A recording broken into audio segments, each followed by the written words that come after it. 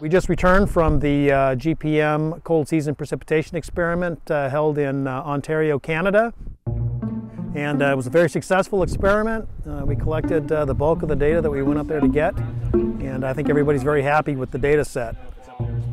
I would say that it did not snow across the northern interior of the United States and southern Canada as much as we had hoped it would this year, but surprisingly enough, even given the relative lack of snow that we had, we got all the events that we basically wanted.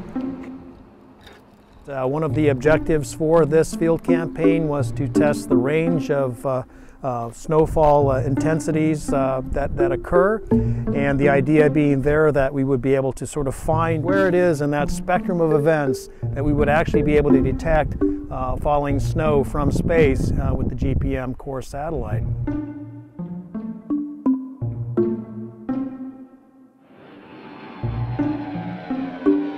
Through the duration of the campaign, we went the full 6 weeks using all the aircraft hours that were available to us on the DC-8. We flew about 14 missions for a total of about 75 flight hours.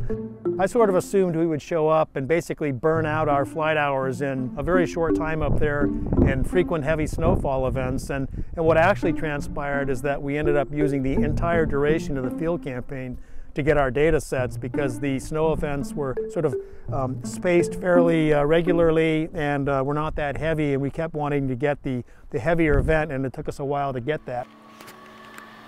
As you can see, it's snowing pretty good here this morning at the care site. Some pretty nice large aggregates. This is exactly what we're looking for, and it just keeps coming down.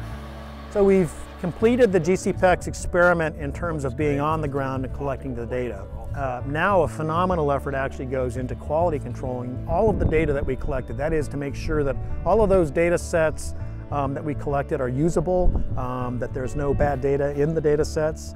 And that has to be done for the huge number of ground instruments that were deployed, both radars, direct measurements of snowfall using gauges, particle imaging systems, all of those data on the ground. And then you have to move to the aircraft data, which is also very complex because you've got several different probe types that were flying in the clouds, looking at different aspects of the precipitation. And all of that data has to be quality controlled. And then finally you have the satellite simulator, or the DC-8 that carried the radiometer, the Cosmi radiometer, and the APR-2 radar. And all of those data have to be, and we're talking gigabytes and terabytes really of data that has to be quality controlled. That will take on the order of 6 months to a year to accomplish.